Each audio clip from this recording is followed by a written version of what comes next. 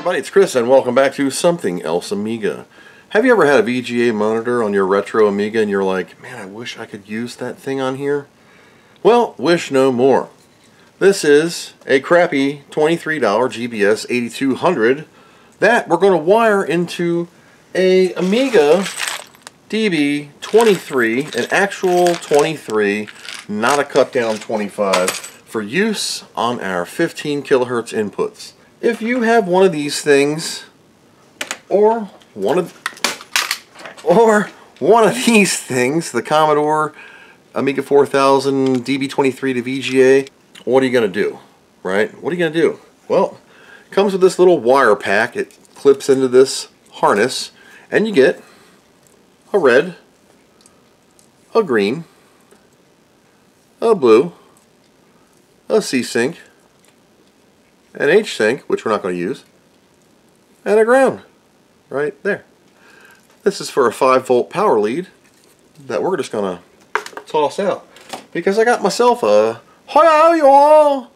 universal dial-it-down charge thing that we're going to check out. And it's one of those ones that comes with the 412 different tips to make you feel better, and a special little magic key that I'm going to lose to take it out. An actual key, I have never seen that. You get a little piece of metal that apparently must go into this thing somehow to change the tip. What is the key for? Oh, the key is to adjust the voltage. Ooh, fancy. Right now it's set on 3 volts, but I need 5, and now I see why you need that key that I'm going to lose.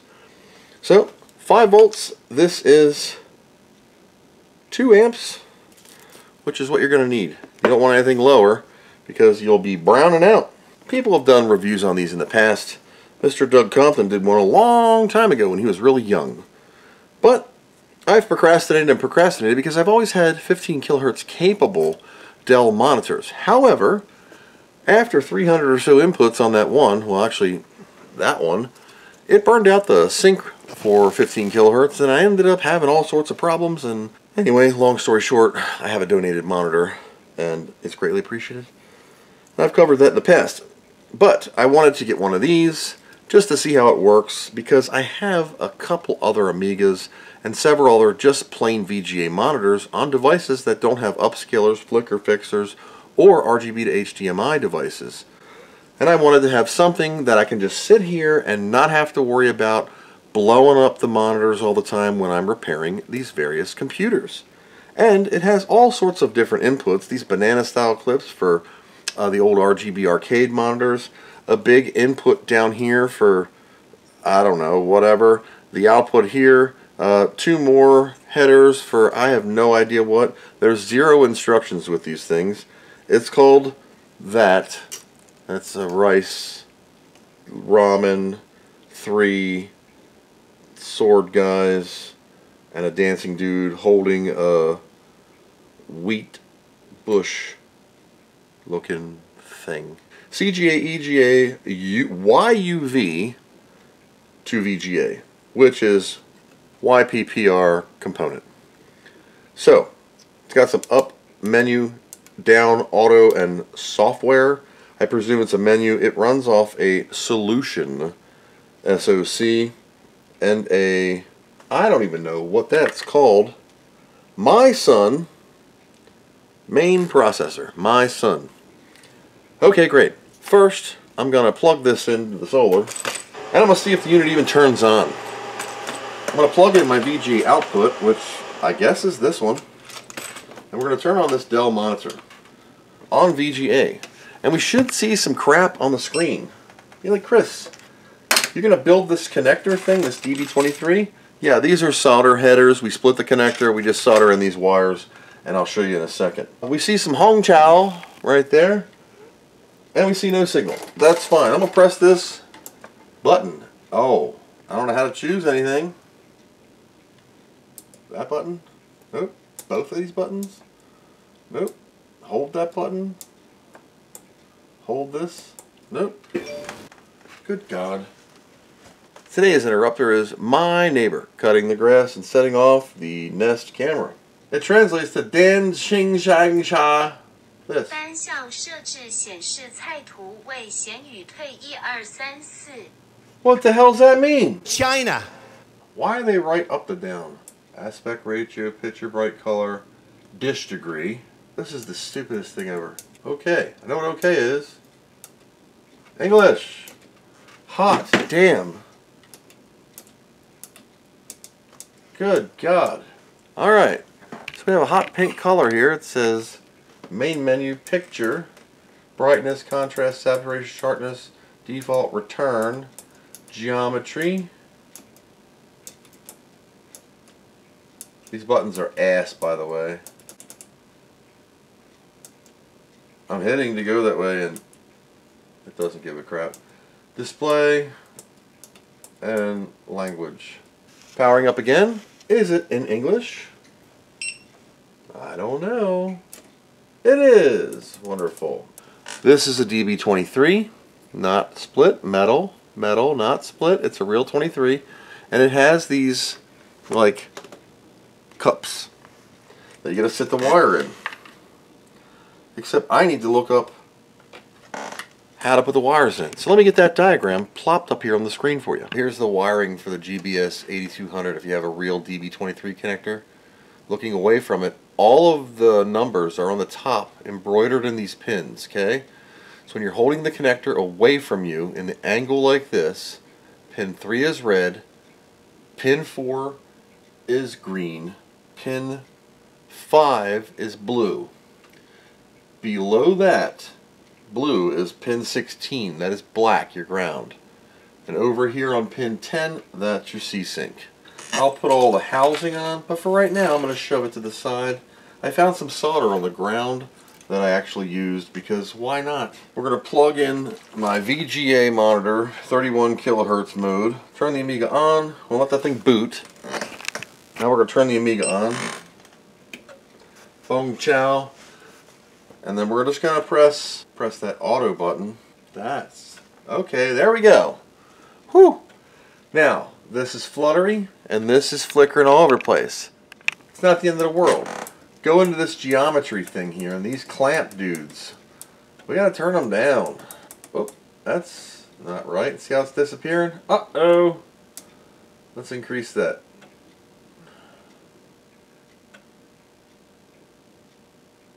Oh, a little too much. 92, 93, 94. Nope. 92, 91. Trying to get it not to roll, okay? ATK. I'm also going to change the resolution on here. The colors look good, but the jitters don't. Let's crank up this brightness, saturation. I think it says power supply. Doesn't like sun. Doesn't like my inverted power. It is pure sine wave, but you know, it's solar, so it's not perfect. Much better. I thought I was going nuts. Okay, we have some goofy lines. It's not perfect, but it's perfect enough for me. I'm going to boot Amiga test kit just so I have something to go. Or I could boot state of the art and let it really freak out. I mean, it looks actually pretty good there. There are some artifacting little lines rolling through. That's not a problem to me. We can go into this menu and go into our geometry and mess with this clamp stuff. See how it's cutting it off? Let's just take it down and see what it does.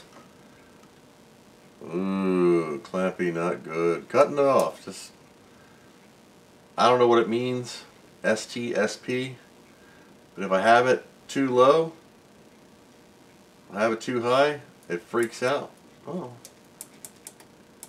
You gotta find that fine line. Let's try this display again. I'm gonna go to 640 by 480. That's 640 by 480. It's not doing well. 1024 by 768 because that one works. Alright, that works. And it darkened up a lot because I was screwing around with it.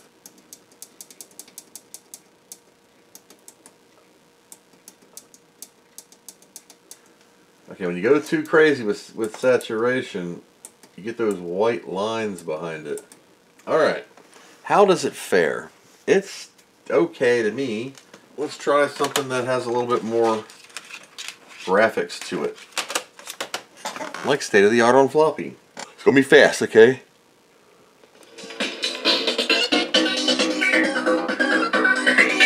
Not bad. Woo!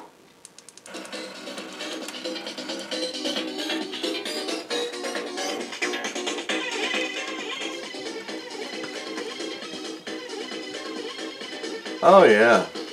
That's the artifacting of NTSC playing a PAL video. But I mean, it's working. This thing is doing it. $23 and $10 for that DB23 connector. I bought 2 of them for when I screwed one up. So I mean, look, minus my plugging it into the solar and couldn't figure that crap out, it's working fine. It's just an Amiga 500 with the GBS 8200. There's an 8220, 9000 series. I don't need this. I might pin extract it and remove it. I'm only ever going to use this for Amigas because that's the only computer that really matters. And mainly for when I'm testing stuff. So I can boop, boop, beep, beep, boop, and I have a guaranteed signal that will work upscaled proper, not doing Dell conversion, burning out my sync like it always does. Some Amigas apparently are very picky with this and don't always work. And I do have to have one of these all the time. Well, one just went flying across the floor in the beginning of the video, and I haven't been able to find it yet. That's state of the art on floppy disk. NTSC, playing a PAL demo. I'm seeing some like fly-in things. Now Neil from RMC put some tape on the back of his, some aluminum, is that how you say it? Aluminum tape on the back of his, or copper tape, and ductwork tape. I have some of that metal tape. Maybe I'll give that a tickle and see if it clears up some of the stuff to make it super good. But I mean, for me, just testing your video on your Amiga, it's going to be perfect. If you have epilepsy, this is not the part for you. Good power supply is apparently key to this endeavor. I do see a little bit of flying things. I think that's that Neil tape mod. I'm going to give that a try. Had it up on the old video screen. I'll have to take a peek and see how he did it. The Amiga 500, it's just not what I need. I got the dude on. I got the RGB thing. Now this is an HDMI, RGB to HDMI Amiga 600, but I'm in the DB23 on my new dude with loose cables. Yep, I'll have some wrap or shielding. I did extract the yellow pin because that's salt. We throw that out. So I'll slide all my metal bits out of the way, and we'll turn the Amiga 600 on and hope to God it works today. Takes a minute. It's still booting. Actually, it looks okay. It looks okay. Normally this is an HDMI. So I am currently in what resolution? I'm in NTSC high-res lace. This is an interlace screen and it is not flickering. Let's try double NTSC high-res no flicker. Test. I don't think I like that one too much. Multi-scan productivity. 31 kilohertz. Never. Or, holy crap, it does it. It's hanging on, it's trying it. Look at that. There's a timer going, so by the time I would hit auto and try to adjust it, it is possible I can run multi-scan productivity. I'm going to hit auto when it does that again. Multi-scan productivity laced? No, that one's too much. Multi-scan productivity might be feasible here. Multi-scan productivity. I'm going to say use. Well, auto nothing. Let me unplug the GBS and plug it back in. I would love to know what this thing says. HD Jiba. That's what it means. And it's pronounced HD Jiba. It's pronounced Go Ching Jie Ba. Go Ching Ching Ba. So this is the Go Ching Ching Ba, or HD Jiba? HD Giaba. Giaba. That's your GBS 8220's name. I like this one better. Go Ching Ching Ba. So we got the Go Ching Ching Ba. Somebody's cooking something upstairs. And it's working. That's cool. And that is why you're always given one of these with the 4000 Tower desktop. Also got these, but my 4000 Tower does not have a video card, so I have to rely on one of those or a 15 kilohertz monitor RGB plug, which kind of sucks for such an awesome machine. My other Amiga 2000s have RGB to HDMI or microwave flicker fixes in them with the little adapters that already do this. But for something that is RGB friendly, DB23, plug it into anything, let her eat. Doesn't get that warm. I mean, it got warm. I'm going to put it in a case, so I might do some kind of cooling solution, but I'm never leaving them on for extensive hours and hours and hours. Kind of neat. Not bad. This unit was $20.99 US. Okay? GBS 8200, blah, blah, blah. Oh my god. The DB23 connector shield hood. $8.75. I'll put some general links in the description down below where you can get yours too. So that's just something quick and dirty for an Amiga cheapo flicker fixer for under, let's say, $40 with tax. Thank you guys for watching, and as always, I hope you learned something.